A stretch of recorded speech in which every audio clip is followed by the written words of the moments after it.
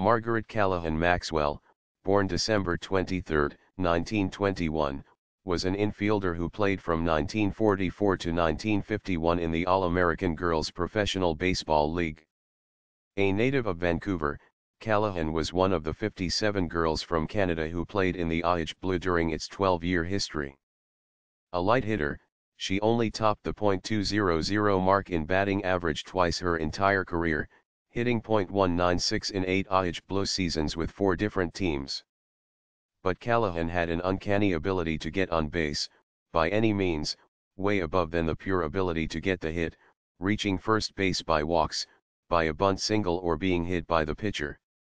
Incidentally, the relatively low batting averages from the 1943 season through 1947, before a smaller ball was introduced in 1948, reflect mainly the high quality of the AIH Blue pitchers, rather than a lack of skills by the hitters. In addition, Callaghan stole 283 bases and posted a solid .319 on-base percentage. On the field, she divided her time between playing second base and third for a collective .921 fielding percentage.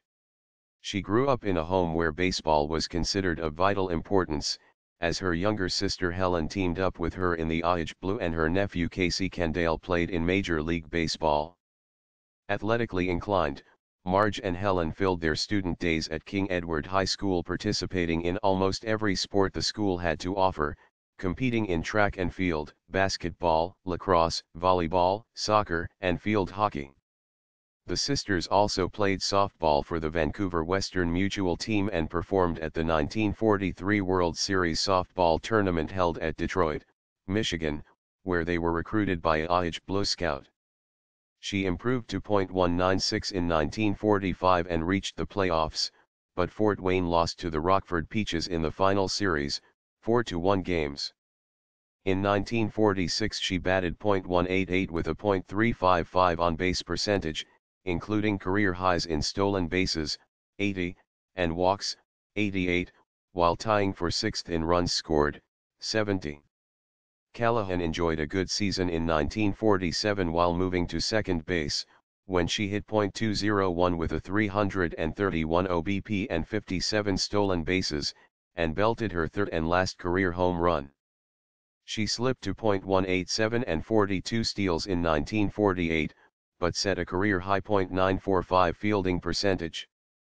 During the playoffs, she hit .123 with 1 homer and 5 runs, as the Daisies lost again to Rockford in the finals, 4-1 games. She divided her playing time between Peoria and Battle Creek, hitting a career-high .236 with 26 steals and a .339 OBP.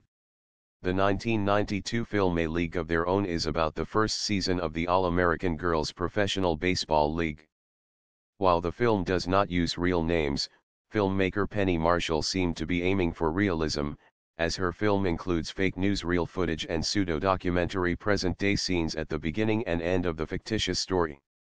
A League of Their Own itself was inspired by the 1987 documentary of the same title, written and produced by Kelly Candale, one of the 5 sons of the aforementioned Helen Callaghan. The AIH Blue players were relatively unknown until the Marshall's film was exhibited for the first time.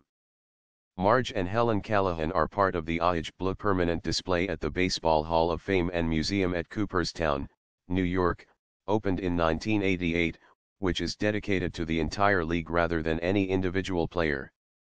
The sisters also received honorary inductions into the Canadian Baseball Hall of Fame and Museum, 1998, and the British Columbia Sports Hall of Fame and Museum, 2008.